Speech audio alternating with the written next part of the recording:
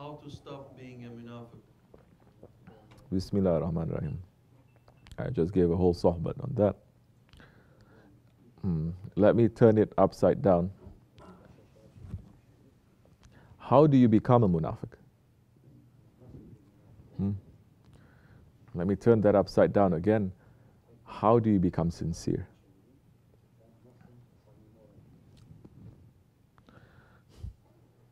Hazrat Ali Karamallahu Wajh, of course, taking knowledge from the Holy Prophet ﷺ, says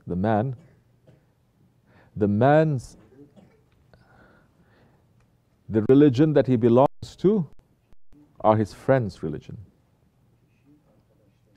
His religion is his friend's religion. Meaning whoever that you associate with, that you hang out with, that you spend time, that you give value to these people, that is your religion, that is your deen, that is your spirituality. That's why Allah is giving us an order, be with salihin. You want to be a salih? Be with the salihin.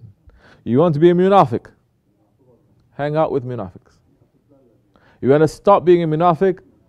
Start hanging out with sincere people.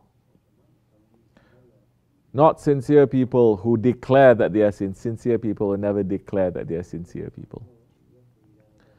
Follow those ones who have always been trained by the awliya Allah to always be polishing and polishing and polishing and polishing, removing every little speck, polishing. You will learn a couple of things from them on how to become more sincere. You will learn a couple more things. How we have been a hypocrite all our lives. Yeah. May Allah make it easy for us, inshallah. We have no safety and we have no hope and we have no protection except from the one that Allah has sent to us, our Shaykh.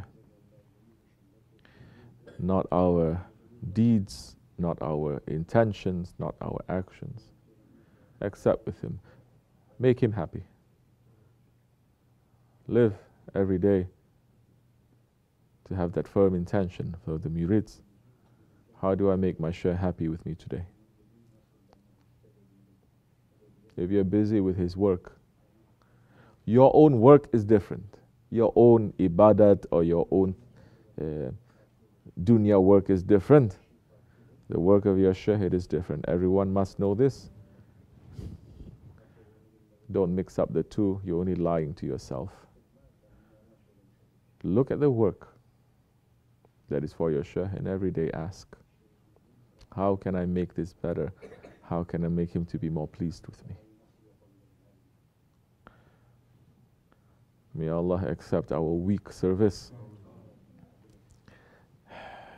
for the sake of this holy month, for the sake of the Holy Prophet ﷺ. Al-Fatiha. Amin. Assalamu alaikum wa rahmatullah.